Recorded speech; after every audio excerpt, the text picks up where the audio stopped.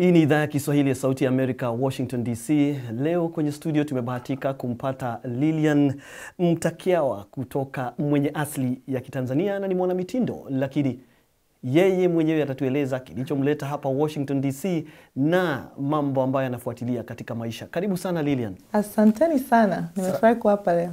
Sasa karibu sana kwenye studio za idhaa ya Kiswahili ya Sauti ya Amerika, Voice of America hapa Washington. Lakini nini kimekuleta hapa mjini Washington?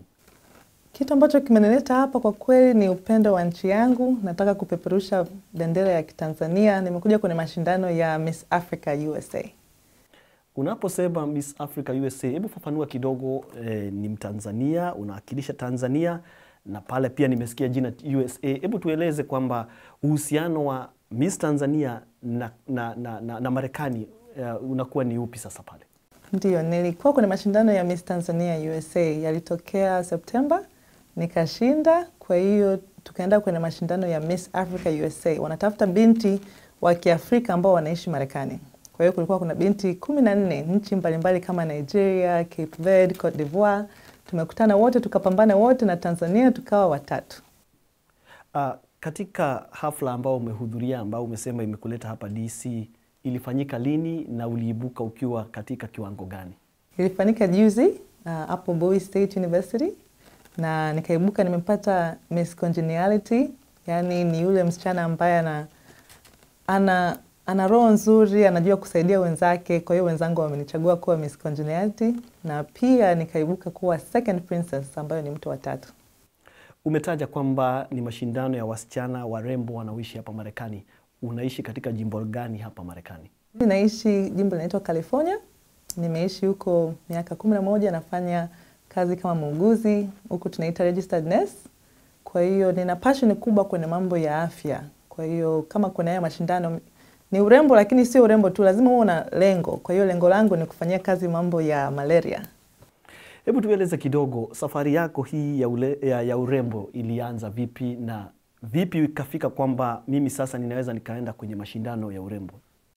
Ilianza mwaka jana. Nilikuwa kila siku nasema jamani, natamani Tanzania, Watanzania na sisi tuonekane tunafanya vitu vikubwa na sisi watu wajue ni wakina nani. Kila nikiongea na watu nikwambia nimetoka Tanzania, wanasema Tasmania. Nasema hapana, nimetoka Tanzania. Tanzania ni wapi? Karibu na Kenya. Kenya napajua. Lakini nikasema lazima nichukue nafasi hii na mimi kuwakilisha nchi yetu, kuonyesha watu na sisi wa Tanzania tuna confidence, yani tuna uwezo wa kufanya mambo makubwa. Ndio maana nikaingia kwenye mashindano. Hebu nieleze na waeleze watazamaji nini hasa wanaangalia wakati wanapochagua ama kukagua wale wanamitindo au warembo? Kama nilivyosema, ndio urembo unachangia, lakini unatakiwa uwe zaidi na urembo, uwe na akili ya kuonyesha utafanya nini kusaidia nchi yako. Kuna jambo moja ama swala ambalo husumbua watu wakishapata umaarufu ama jina likiimarika sana. Na mara nyingi inakuwa pale ndio mwanzo wa kuporomoka kwa maisha ya mtu. Wewe umejipanga vipi kwamba sasa sifa umeipata, umejulikana kote ulimwenguni, kujiweka pamoja bila kutetereka kwa kwamba sasa umepata umaarufu? Kitu ambacho kinanisaidia mimi ni mtu wa kusoma sana, napenda kusoma neno la Mungu. Napenda kujikumbusha nia yangu ni kwa nini nafanya kitu. Sio kufanya tu nafanya bila mpango. Kwa hiyo nikijikumbusha kuwa nia yangu ni kusaidia watu, siwezi kukaa tu kuangalia nimepiga picha leo niko kwenye TV. Ni kukumbuka nia yako ni nini. Hata ukienda kulala usiku ujikumbushe kesho, siendi kutafuta superstar. Naenda kutafuta ni jinsi gani naweza kutumia hii position kusaidia watu wengine. Nadhani nikiendelea kujikumbusha hilo, sitapotea kwenye hayo mambo ambayo nimesema watu wanapotea. Kuna wengi sana warembo wako Marekani na wengine wako Afrika ambao wanatamani kuwa kama wewe.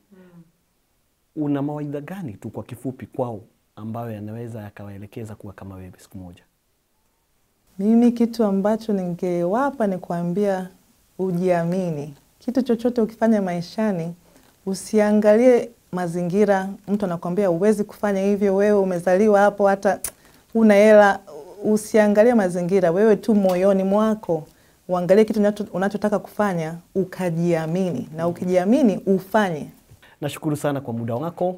Asante sana. Kutoka hapa studioni tulikuwa naye mgeni wetu Lilian Mutakyawa ambaye ni mwanamitindo, pia wengine wanasema ni model, na yeye ni Miss Tanzania USA. Yeye anawania akiwa Mtanzania lakini anaishi hapa Marekani.